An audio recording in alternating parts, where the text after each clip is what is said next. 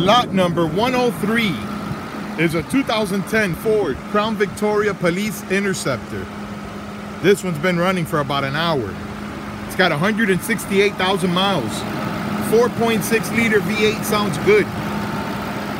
It idles smooth, revs up nice. The automatic transmission engages, and the AC blows cold, but it's only blowing out of the defrost vent on top of the dashboard.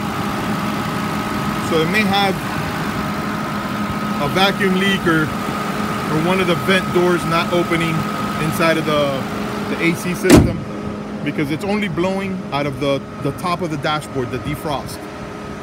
But it is blowing cold. The windshield is cracked on this vehicle.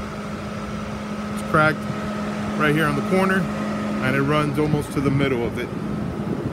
Right there in the corner, and it runs all along. So that will need to be replaced. The body is straight. The paint still looks good, but it's got a couple little chips here and there. Mainly back here in the rear quarter panel. The paint is peeling, and it's created a little surface rust.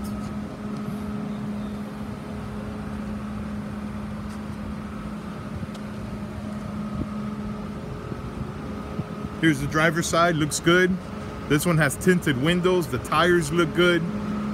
It's gonna have holes on the roof because these antennas will be removed, and you're gonna have a hole like that.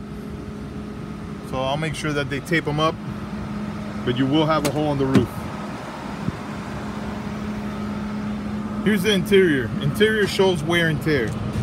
Driver's seat is torn down on the corners and looks dirty. The steering wheel is worn, and it's got chips that go down to the metal. All the door panels look good, and they're in place. There are your miles, 168,000. Let me show you the hours.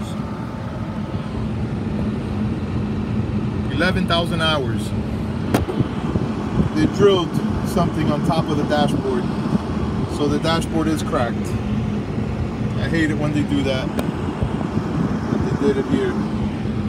It's got screw holes on multiple panels from emergency equipment that's already been removed.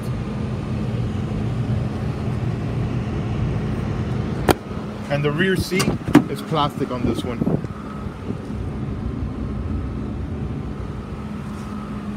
Got some more damage back here.